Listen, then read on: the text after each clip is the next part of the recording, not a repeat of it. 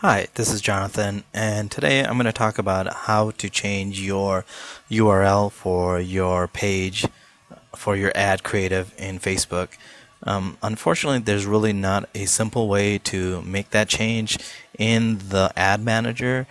It's really archaic, and the way you do it is a little more challenging, but it can be done. So I wanted to go over those steps. So the main thing is to go over to Power Editor, and once you get into the Power Editor, there you can change the URL.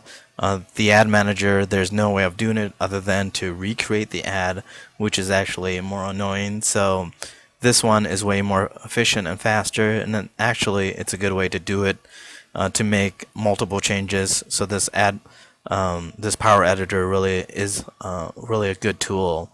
So we're going to go ahead and pick a ad, and then you're going to scroll down. You can do multiple things here, and as you can see, this is where you can change your URL for click-based ads and changing them in that area.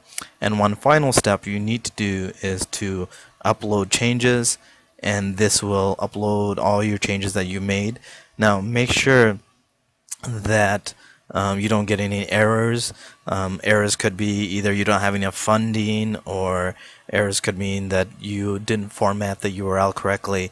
So, but Facebook will tell you in regards to the error. So I hope that helps you make those edits and changes. Thank you.